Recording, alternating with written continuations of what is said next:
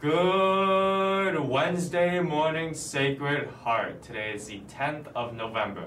Please stand for O Canada and morning prayer.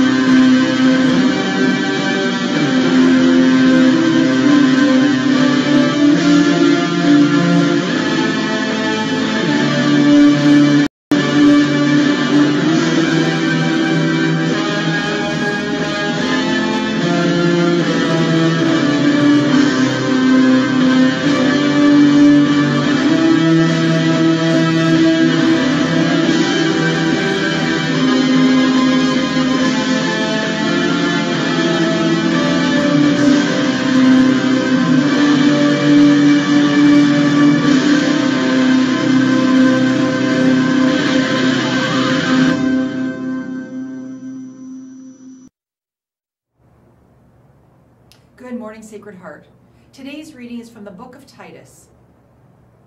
Remind them to be subject to rulers and authorities, to be obedient, to be ready for every good work, to speak evil of no one, to avoid quarreling, to be gentle, and to show every courtesy to everyone.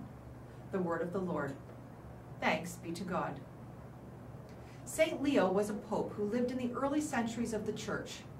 Elected in 440, he was a talented administrator who was equally gifted at spiritual leadership.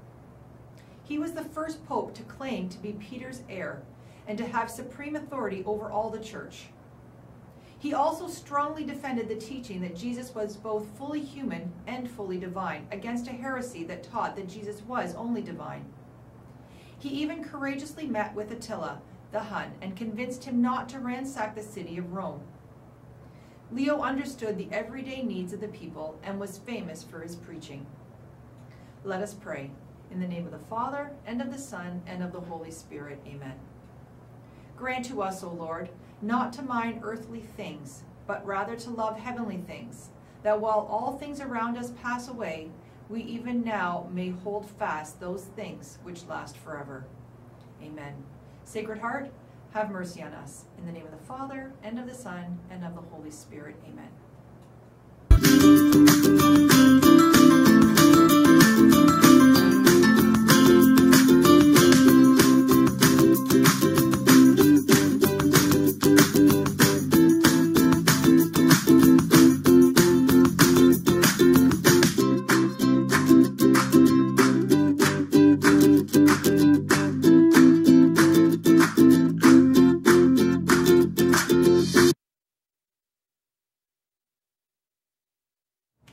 G'day, Sacred Heart.